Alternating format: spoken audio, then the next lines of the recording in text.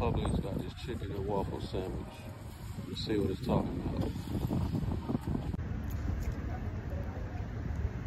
All right, so one thing I'll give you for sure is that when you bite into that waffle, you're gonna need something to drink immediately. It's very thick, it's not very moist. However, it is good. There's 2 Belgian waffles. They soft waffles, they're not crunchy. And that's one downer I'll give it, it's not crunchy. So you got the waffle, you got bacon, you got some kind of jelly. It's mixed with all kind of different flavors. It's got peppers in it. And you got Munster cheese topped with it. The cheese is not melted either. But all in all, it's a pretty good waffle.